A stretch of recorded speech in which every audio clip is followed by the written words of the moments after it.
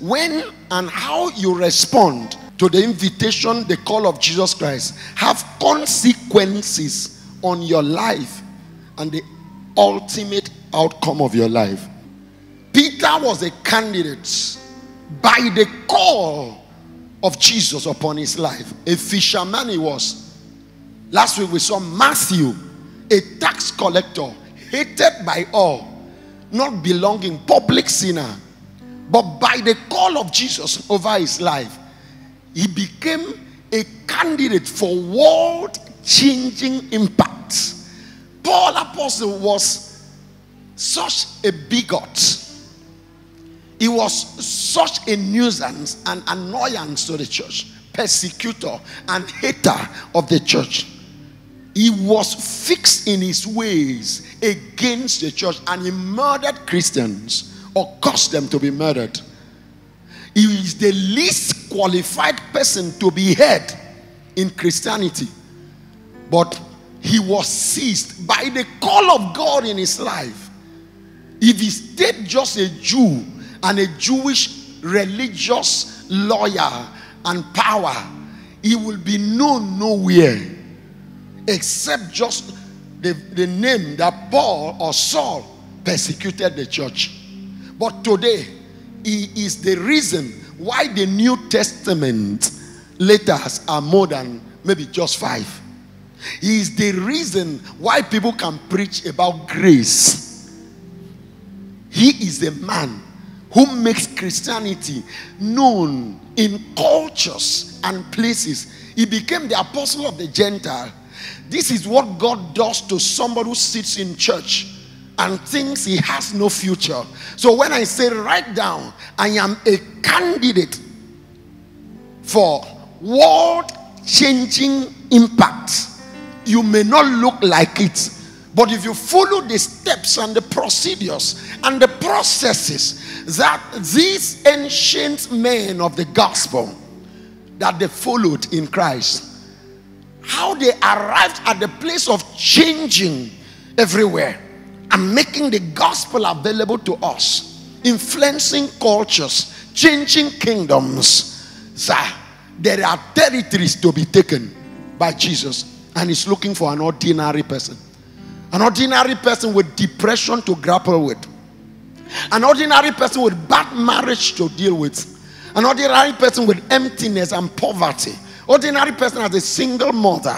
Ordinary person as a single father, as a divorcee. Ordinary person as a man who has never seen the father, whose mother ran away before she could know how to say mama. Every form of ordinariness makes you qualified for the office of world changer. I want you to speak it to yourself. Right now you may be poorer than whoever is the poorest you have known. Right now your life may mean nothing to you because your self-worth is next to nothing. But if you spy into the agenda of heaven and you are given a glimpse into what is written of you in the scrolls, God is saying, I will turn you into something. That's what God says. The vision of this house is to raise impact makers. People love you because you make impact, or hate you because you make impact. Let people, when they quarrel with you, let them quarrel with you because you have turned things around positively. That you are an impact-making person. Because let me tell you the truth. If you are an impact-making person, don't expect everybody to love you. There are mediocres who want to keep the level small in order to contain their small ego and small self. And the day you come in and blow it up, you blow away their confidence. And they want to make you feel guilty for exposing their mediocrity and littleness. Just like I said, if they persecute you in one city, go to another. So if you are opposed because you are excellent, you are making positive impact, don't blame yourself. Don't adjust your standard to accommodate small, mediocre-minded people. Blow it up. Let your only crime is that you turn dust into gold. That is what it means to turn ordinary people into champion. Glory to God. Glory. You want to clap? Go ahead. Just clap. Make sure you clap. Make sure you clap. Yeah. Glory to God. Can I tell you something? This is why I need you in church Monday, tomorrow at the fireplace, Tuesday. Partners and everyone. Anointing service on the first. And from the first to the last day, every day will be anointing service. From the first, 4:30, come with all partners and non-partners. It will be anointing. That means anointing will mean we will engage the Holy Ghost tangibly. Anointing is the physical representation of the oil of God called the Holy Spirit. We will engage anointing to break out and break into something. Shout hallelujah. If you ask me, why do you want me to be there? So that you can be raised into a person who can turn dust into gold. Can be raised into somebody like Joseph who will stay in prison and the commander of the prison will surrender to you. That you walk into a meeting that Pharaoh is having high blood pressure because nobody has been able to talk to him in the place of understanding. But by the time you are done, somebody tells you you are in charge of this nation. Sir, these things did not happen in heaven, they happen on earth. Sir, these things are not fables, they are truths. There was a Joseph, and there was a Pharaoh, and there was famine, and there was solution. It was an ordinary man in the prison that changed it. If you are in a prison, sir, get ready to change the nation. Don't prepare to die. I don't attend burial. If you die and think I will come, it's a bad thing. Because let me tell you ahead, I will not come. I prepare people to leave. If you are alive and you invite me, I will leave with you. I want to attend your Thanksgiving. I want to celebrate you. So don't prepare to die and be on a waiting list of death and look for my pity. I have no pity for the dead. I have attention for the living. Rise. Say, I am nominated among the living, the thriving, the succeeding, the increasing, the prospering. In Jesus' name. Amen. Be seated. Glory to you. Do you love hearing those words? So let's simply break it down. So how did Jesus Christ turn these ordinary people into world changers? How are we going to turn these ordinary people, our ordinary selves, into world changers in every area? So that when we go to heaven, Jesus Christ tells us about heaven. Those who preach grace doctrine and say whatever you do, you will go to heaven at last. Once you are a believer. So heaven is a reward, is a crown. And every crown comes after battle. Our faith, this is the place of battle. Battle against evil. Battle against our lust and desires. Fighting against our little, dead, hopeless self. In order to live the life of God on earth. Jesus Christ said on the last day shall be said, well done. So heaven shall be a well done system. It shall not be well done because you believe. Well done, you did this and that and that. Well done, you did this, that. So those who preach this nonsense, they should take note. This is the place of making impact for Jesus. I don't preach heaven at last. I preach heaven every day. Every day you are overcoming is a heaven day. When God calls you home, there are no regrets.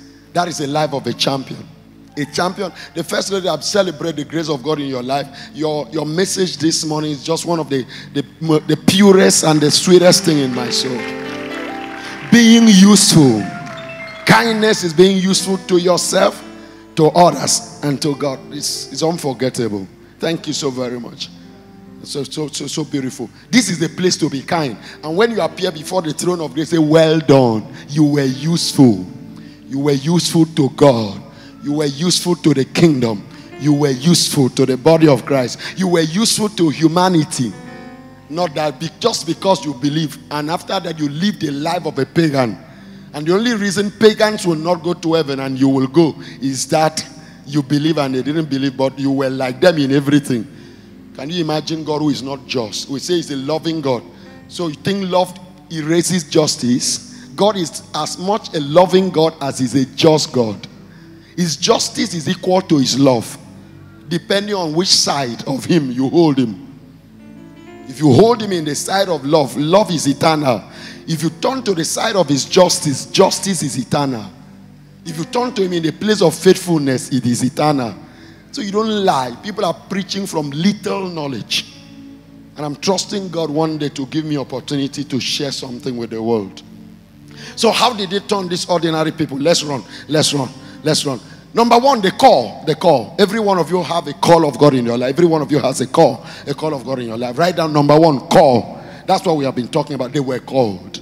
Have you been called? Have you been called? Being called is not being called to be a bishop or being called to be an evangelist. Don't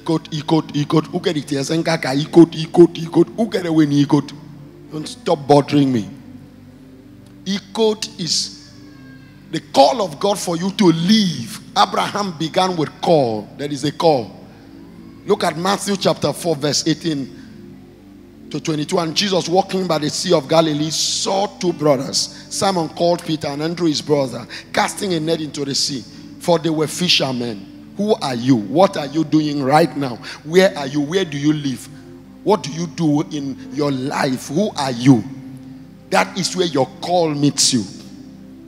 Your call meets you in that place of robbery, in that place of adultery, in that place of fornication, in that place of hate and envy. Your call meets you in that place of laziness and idleness. Your call meets you in that place of witchcraft where you hate all those who prosper and want to drag people down. Your call meets you where you hide people's files in the office. Your call meets you where you sit upon people's money on your account and they are not paid their salaries and given their allowances. That's where your call meets you. And your call is very simple. The scripture says they were fishermen. And what Jesus Christ, what was the call? Follow me. You keeping somebody's money, distracting somebody's family, follow me. That's the call of everyone. So all of us cannot be prophets and bishops and church founders. Some people, once they are born again, they start church. There are calls within the call. The general call is what? Follow me. You cannot follow God and in the next moment, you have to start fellowship in church. You have to start prophesying people and you stop walking and you are prophesying to earn money. It's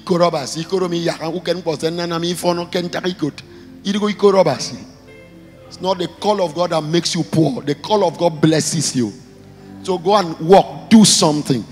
If God genuinely calls you into full-time ministry, there will be signs.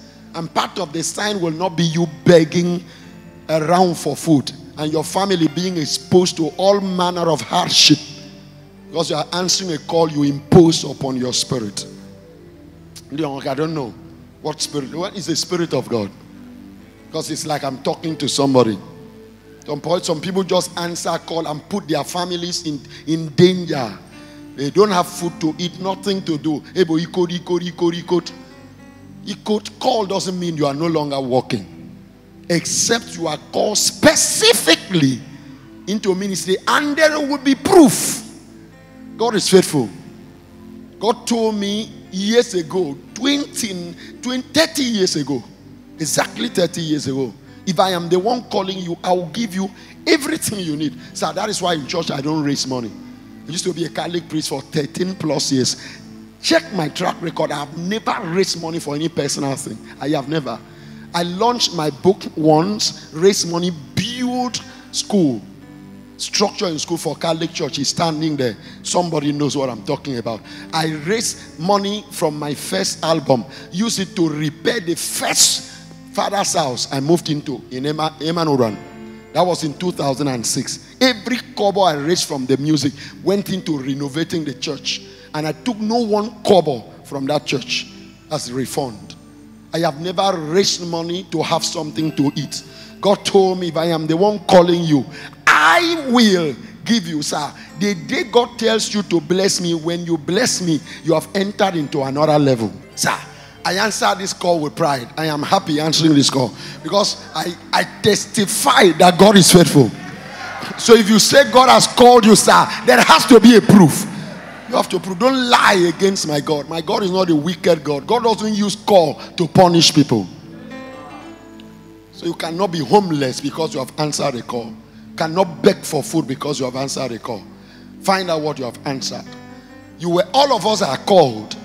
Not everybody is called to live their work. So prosper in your work. So there is a call. Have you written down? Changing the word begins with what? A call. And what is the sentence and the statement of the call? Simple. Follow me. We have been talking about that. Matthew chapter 9 and verse 9. A Matthew case has just passed on from there. He saw a man named Matthew sitting at the tax office, and he said to him, what is it again? Follow me. In this case, it meant leave everything you are doing. Just get specified to Peter and the rest. I will make you what? Fishers of men. Magdalene followed Jesus, but she brought money. She was not stealing that money. That's the difference. Magdalene followed Jesus. If you go look at Luke's gospel, Magdalene, among others, were those who had been healed, delivered of strange demonic oppressions, and from their resources, they took care of the needs of Jesus. They were not beggars. They were not stealing. Their own call was support. Follow. So follow. Tell somebody, the call is to follow. So the issue today is when and how you respond. This is the message I'm sharing with you today. When and how you respond. So let's have the title of the message. Different responses and different consequences. This is all I'm talking about. Different responses and different consequences. That's the title of the message. If you go to church, if you leave church today, somebody asks you, what was the theme? What was the topic for the message today? Tell the person, different responses, different consequences. The call is to everyone. The difference between us are the responses, or the difference between us is the response. How we respond. The way you respond is what makes you different from the way another person. It is what makes you different from another person. The way you respond. Your response. So we are talking about different responses and different consequences. Different responses and different consequences. And pay attention to this line. When and how you respond to the invitation, the call of Jesus Christ, have consequences on your life and the ultimate outcome of your life. I break it down. When you answer, when I mean by when, I mean the time, how long it takes you to answer the call. Just can say, follow me. And you stay for 50 years before you follow. It will have impact and outcome, consequences on your life. When it says follow me, how you respond also. So there is when you respond, referring to the time of your responding. How you respond, referring to the manner, the level of your response. The time and your manner of responding to this call have consequences on your life and the ultimate outcome of your life, whether in heaven or in hell.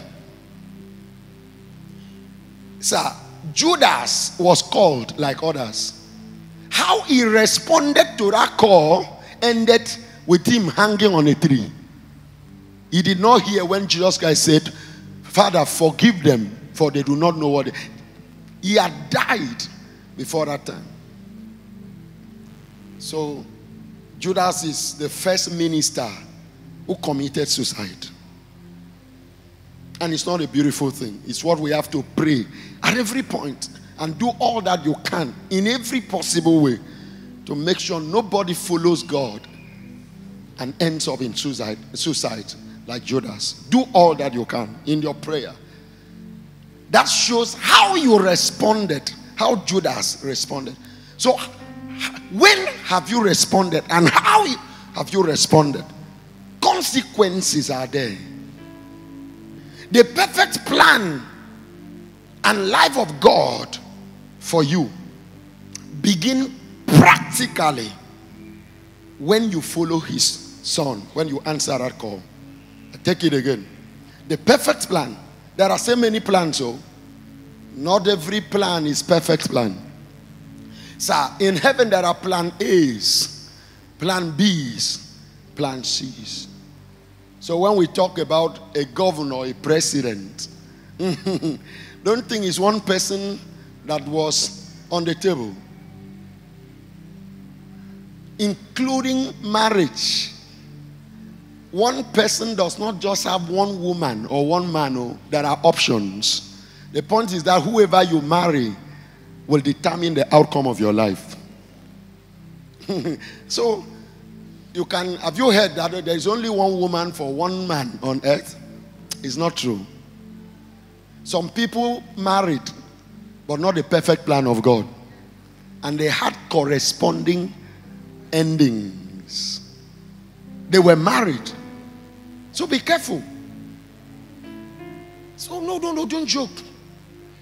Sir, there is what is called permissive will of God. Permissive will of God can say, oh, they are too stubborn. They are so stubborn, I've tried everything. If after we try everything to help them from heaven, they are not ready to be helped, let them follow this way. The perfect will of God was that those who left Egypt, all of them, will reach the Canaan land. It was permitted that Moses should not see the promised land. And it was permitted that a generation will die in the desert. So be careful which one you embrace. The plan of God is perfect. So every day, look into the presence of God in studying the word of God and seeking the Holy Spirit to know perfect plan. Don't just say, nah, you know, whatever it is. God can permit whatever it is that makes you die early.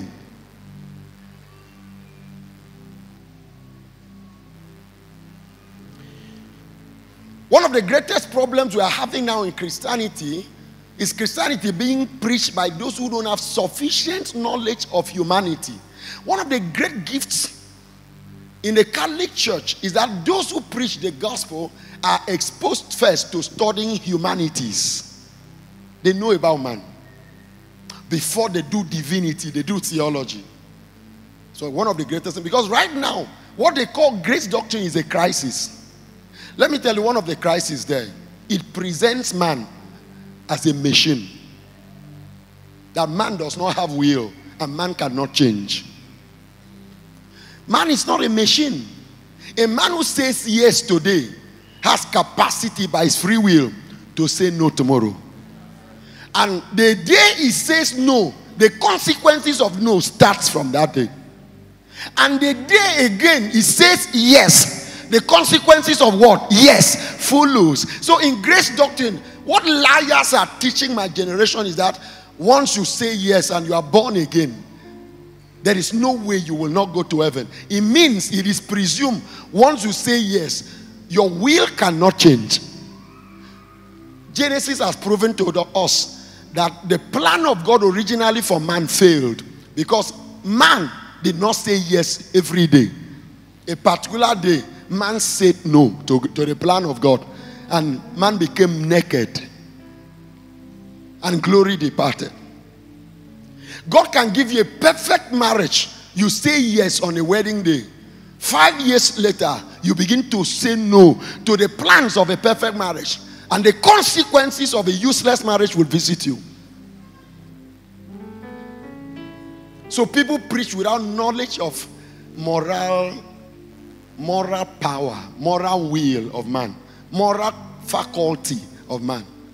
These are the problems we have. Half-baked preachers who prove to know more than those who write the Bible. And they are turning my generation upside down. And God will trouble them. That's what Paul prayed for such people in Galatia.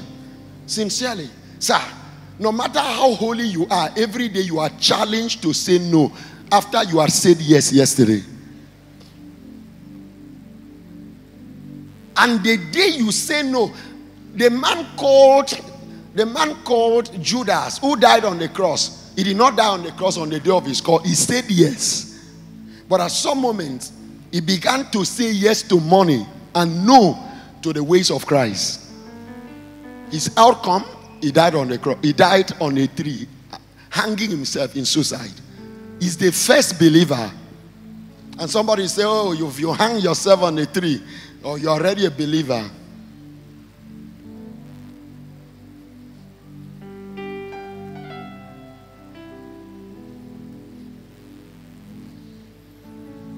So, when and how you respond, how you say yes, they mean something. The perfect plan of God for your life begin practically when you follow his son. So it's important that you follow him as the apostles followed. He says, follow me. How did the apostles follow? The scripture says they left immediately. We have been talking about this. If it takes you 25 years to live, it means for those 25 years you have consequences of somebody who stays in that place.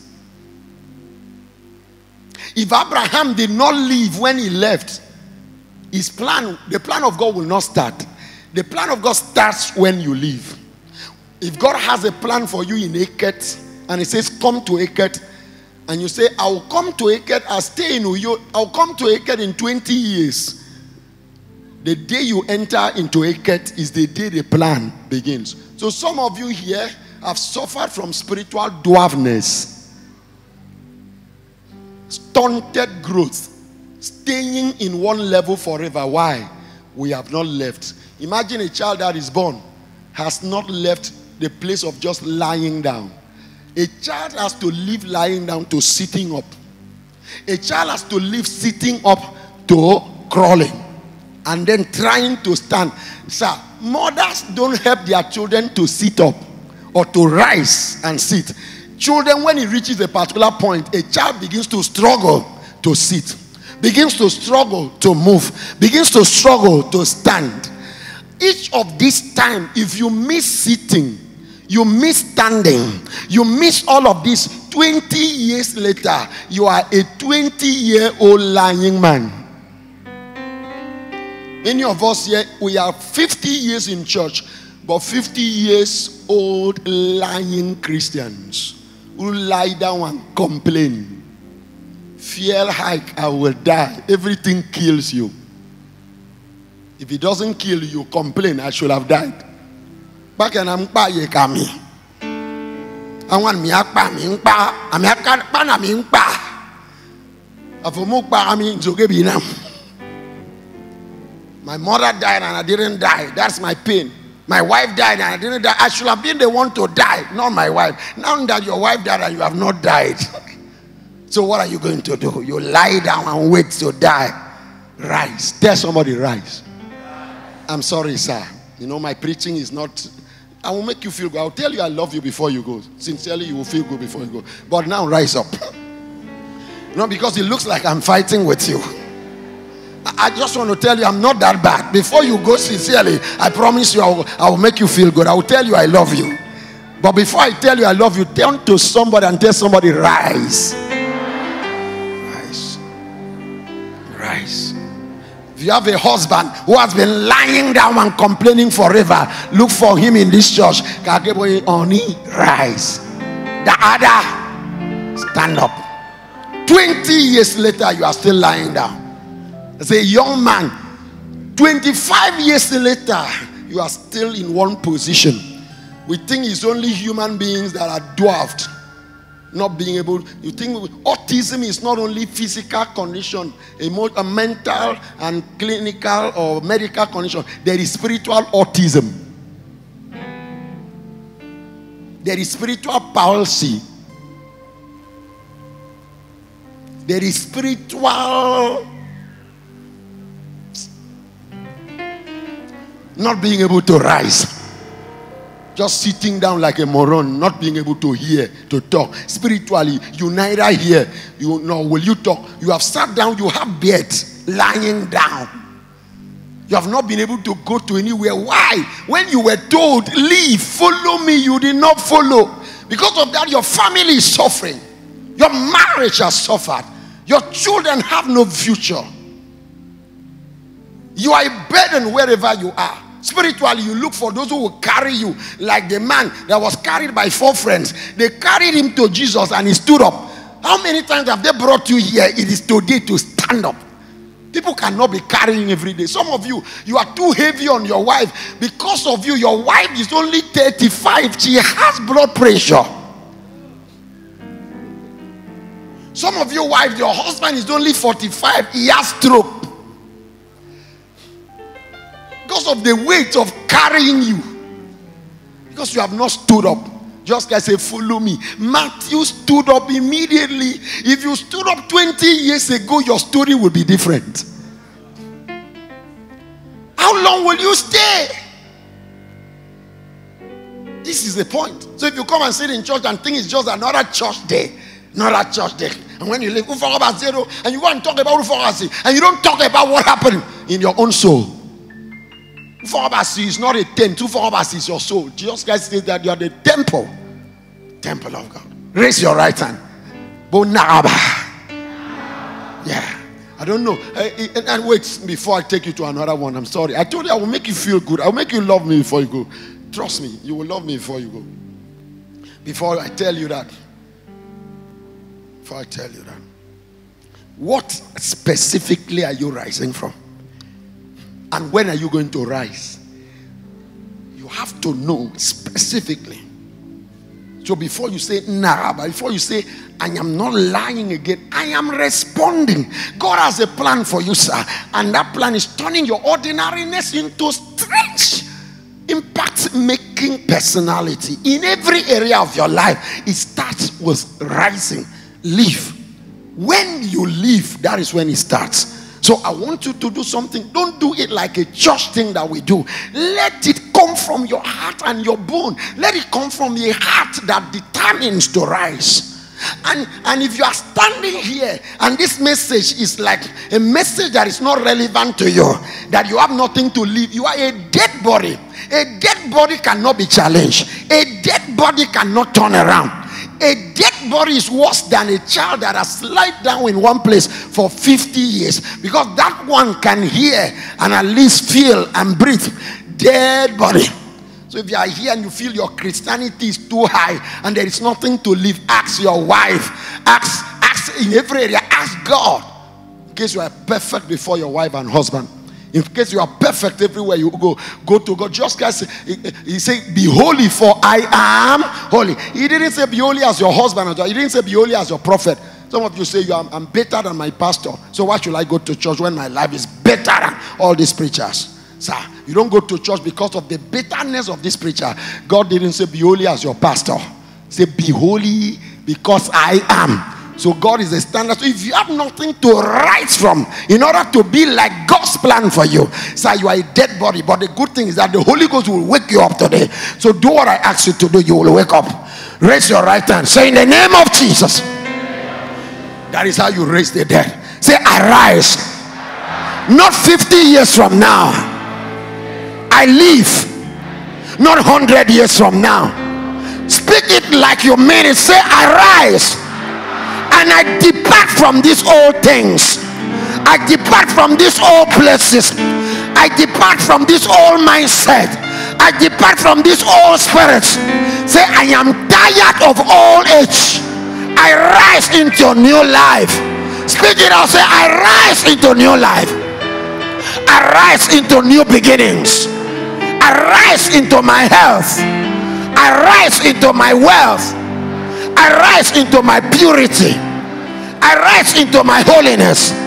I rise into my salvation. In the name of Jesus. Shout, I will not go back. That is enough to raise the dead. If somebody is still dead, raise your hand. Let me see you. So I can come and raise you personally. Be seated. I'm sorry. I've told you, I will tell you I love you at the beginning. But let's settle this thing. Let's make things easier. Many people who use their office to keep people poor.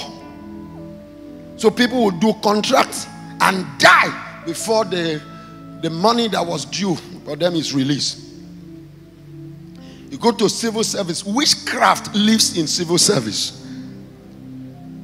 And witchcraft lives in church. So don't start laughing. Because it is first of all in church. We are believers before we go to civil service. And And we are pastors sitting on people. We are ministers robbing people. And carrying titles and thinking title is Christianity. Nonsense. Ruth. Let's talk about the difference between Ruth and Orpah. This is where I will leave you today. Next week, I'm going to tell you something very special. And I will not be angry with you. So don't think I will be angry. It's a promise.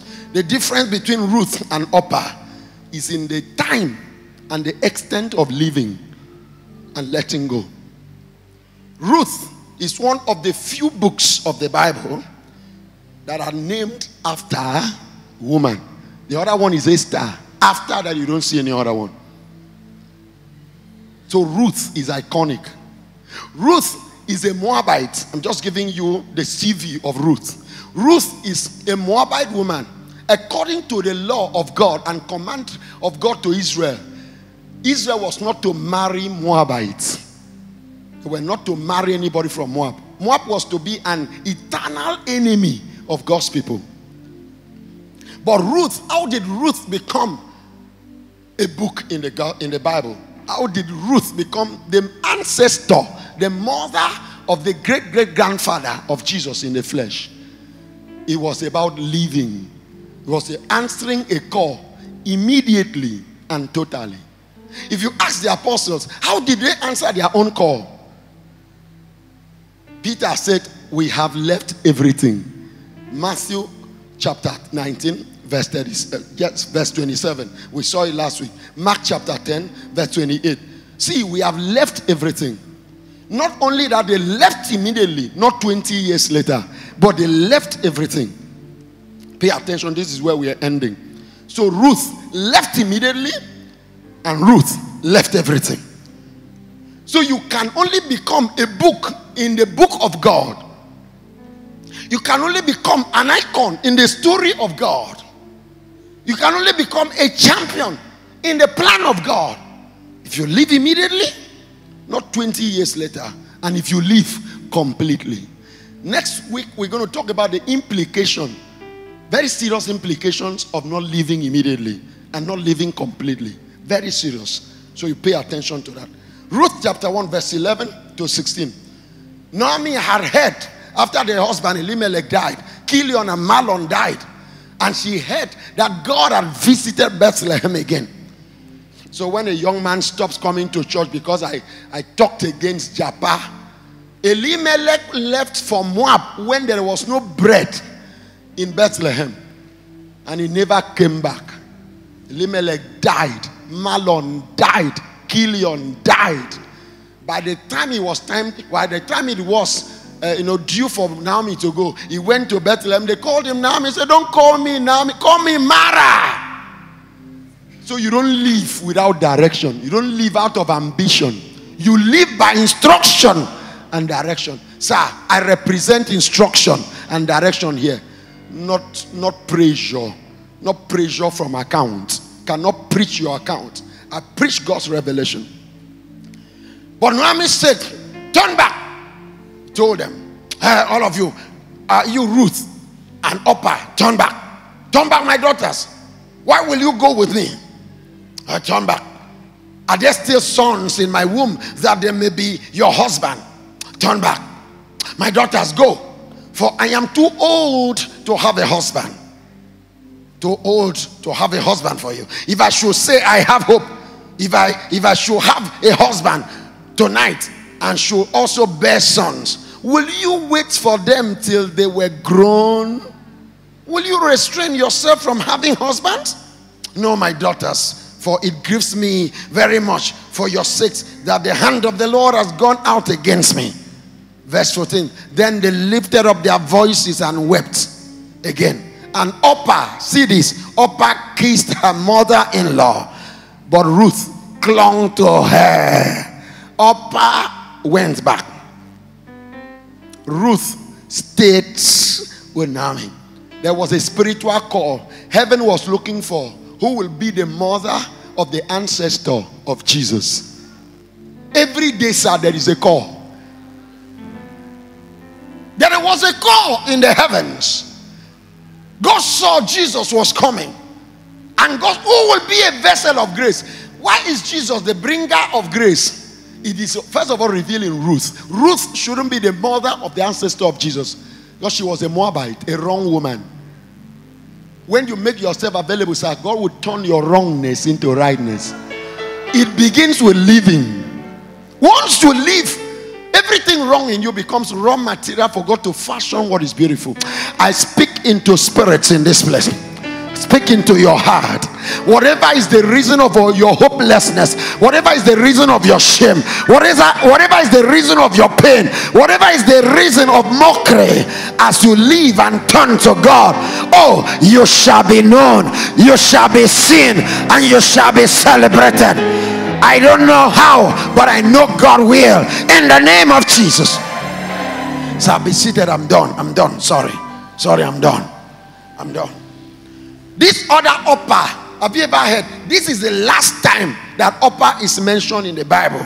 After kissing Naomi, it is done. No more upper. And the next time somebody was called, do you know Oprah Winfrey? I've told you this severally. Oprah Winfrey is actually upper. So she was named after this woman who kissed and went back into nothingness. But thank God, the person who did the name registration misspelled. So instead of O-R-P-A-H, it now became O-P-R-A-H. The same letters misplaced. And Oprah Winfrey is one of the greatest stories of people rising from nothing at the secular level into something. Oprah Winfrey. And God made somebody to make a mistake.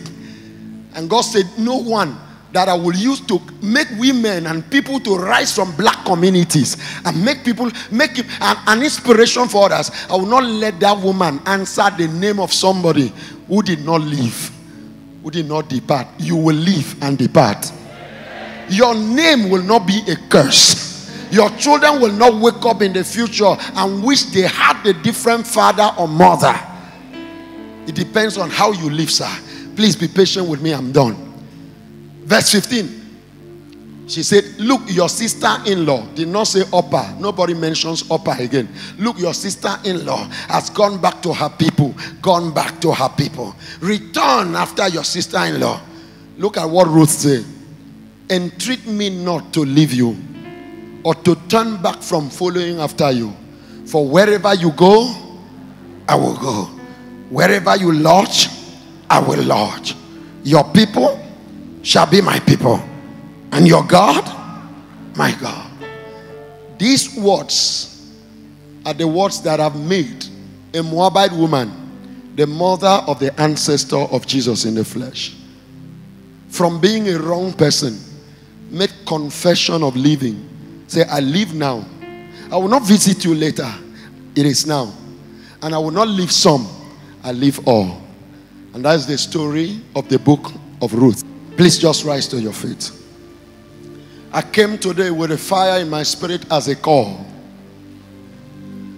God knows you more than you know yourself. So if you have a justification of the self, I meet you in the place of God who knows you. I just want you to give me one gift. Lift up your two hands. I'm begging you. I came to you as a father. I came to you as a son, as a mother, as a daughter. I came to you as single. I came to you as married. I came to you as born again. I came to you as somebody not yet born again. I came with a call. And your future looks like how you answer this call. And when you answer this call, when will you respond? Will it be when you are too old, no longer have reason for pleasure? Will it be when you are tired with the useless things your life is associated with? Or will it be now? And how are you going to live? Is it partly, partially? Is it like Ananias and Sapphira? They answered the call partially, brought some and left some. Do you know what happened? Ananias and Sapphira, they died. Everything God asks you to leave behind and follow him, everything that he asks you to leave behind and follow him, any part of it that you keep is the poison that kills.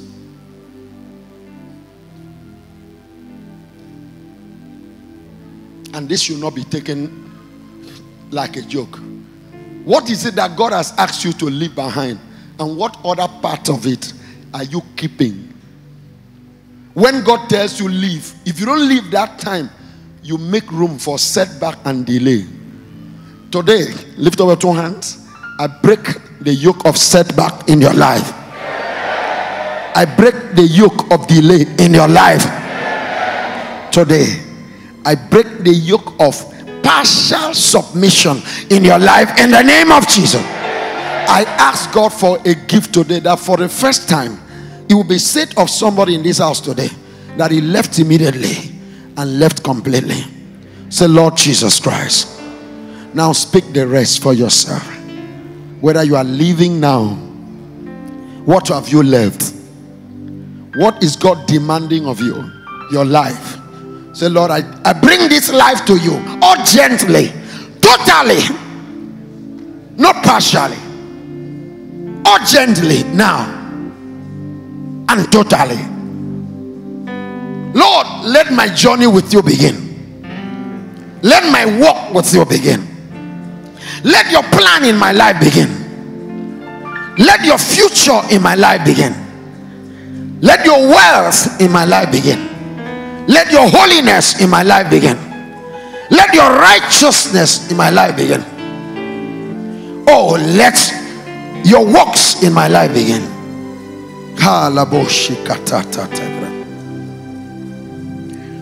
Let your work begin. Father, everyone who is making this confession in spirit and in truth, Papa, I'm asking for one thing: instant response from your throne. Sir, please lift up your two hands. There is visitation in this place. God has been waiting. There is a whirlwind. Yes, I'm told there is a whirlwind. There's a whirlwind to take somebody from one place to another. There's a whirlwind. Make yourself available. Lift up your two hands. Say, Lord, I cannot live by myself. God said I should tell you there is a whirlwind to make you to take you away from all things and all places, all mindset and systems and attachments and connection. All you need is surrender. Surrender. So Lord, I surrender to your spirit. I surrender to your spirit. I surrender to your spirit. Surrender to your spirit. I surrender to your spirit. Surrender to your spirit. Surrender to your spirit. Say, Lord Jesus, come into my life. Take over my life. If you are a child of God, say, Lord, power me again. Revive me again. In the name of Jesus Christ. Lay your right hand on your forehead. Let me ask you, help of the Spirit upon you. Father, I have no power of my own. I cannot speak these words and cause these words to happen, for I am not God.